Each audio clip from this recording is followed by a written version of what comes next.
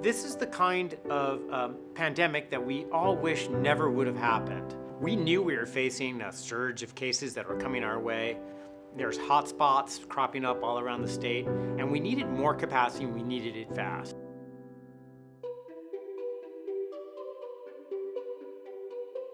We kind of already knew that something was brewing, but there were a lot of challenges. You know, we weren't getting any reassurance from the CDC that we were allowed to do any testing. On the 12th of March this year, the governor of California changed the regulations to allow some previously only research labs to do clinical diagnostic testing. Giving you a sense of where we're going is to centralize our testing capacity, to partner with our counties, and to provide facilities where we can access substantially greater number of tests. And within, I think, probably less than an hour of that executive order going through, Joe had gotten a call from the clinical lab at UCSF, and the decision had been made that we were going to ramp up testing. We turned our research lab, which was essentially just empty lab space at the time, into one of the nation's leading COVID-19 testing labs, capable of processing thousands of tests per day, and we did it all in 8 days. Many of these departments of public health don't have good access to public health laboratories with large testing capacity. So in many cases, especially for the safety net hospitals, if we weren't doing this testing, the testing might not actually get done.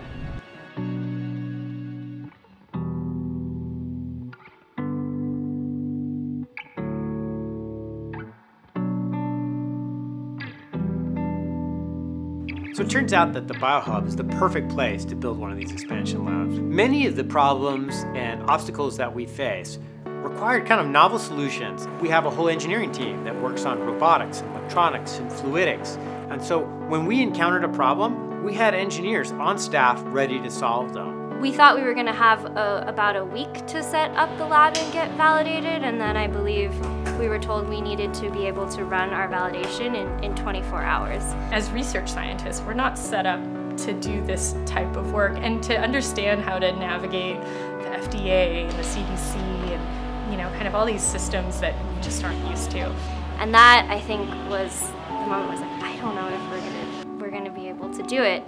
But we did it, and we did it in record time. We all worked really late into the night, came back the next morning at like 5 a.m. ready to do the validation, and we passed. Okay, so welcome to the CLIA Hub.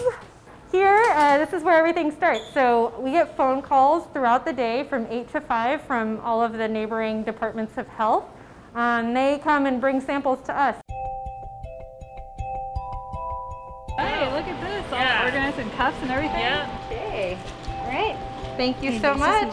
I got 6 of them in here for you. Okay, great. Just seeing the whole place just pivot like one of those transformer robots that you thought was a car and like all of a sudden is like a PCR testing crazy robot was really cool. It felt like all those relationships we had from all of these research collaborations just sort of transmuted, and that meant we all knew each other and could work together well. And with our partners at UCSF have also been incredible. Just the whole thing sort of stood up. All of the electronics companies weren't really shipping because of the pandemic. So we ended up making a device out of scrap electronics that we had in the lab. We had a scrap small LCD screen, we had a small mini computer, and a barcode scanner. This was made by our bioengineering team. We call it the bartender, and it's essentially a little device for filling these tubes with Shield. This device is called the Well Lit, and we use it to rearray samples from tubes to plates, and plates are what we use to do the RNA extraction. This is called the Hamilton. It has all of the different patient samples, and we're going to move them from the individual tubes into a 96-well plate. So what we have here is a Bravo liquid handler. What it basically is a machine with a robotic arm. The robotic arm will move up and down and around between the 9 different platforms, picking things up, moving things around, aspirating liquid, dispensing liquid.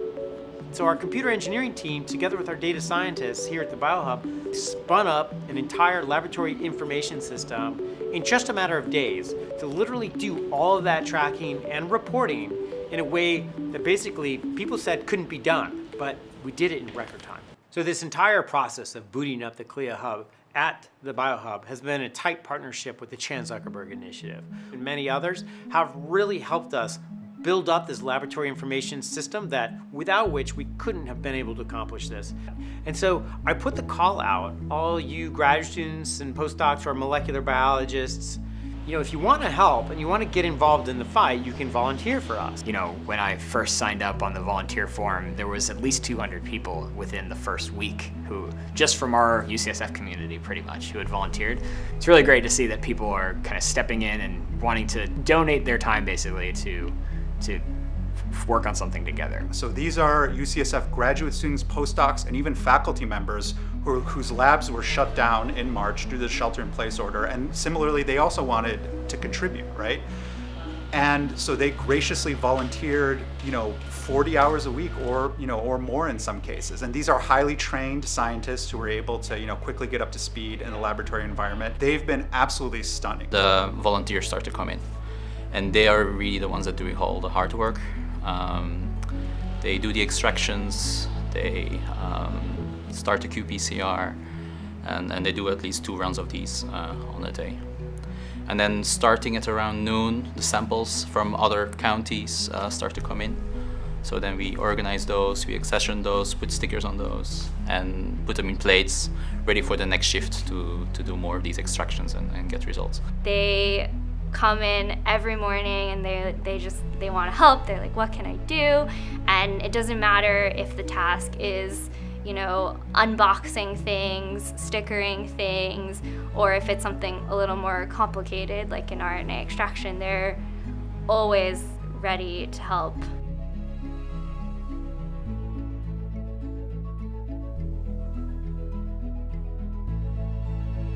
This effort that we've embarked in has really reinforced my desire to be in medicine and public health, really work in that overlap. And CLIA Hub is receiving samples from all over Bay Area. This experience has shown me how medicine can work so closely with public health and how they depend on each other.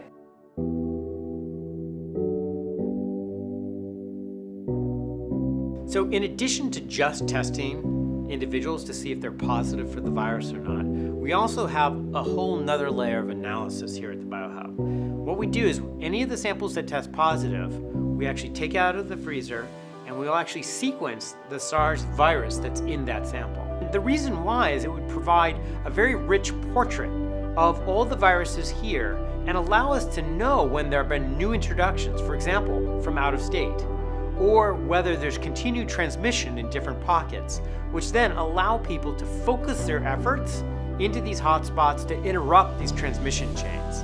Understanding the sequence of SARS-CoV-2 can help us to understand how it's transmitted and being circulating within California, and it can help our public health and healthcare workers take advantage of that information to design interventions or control measures.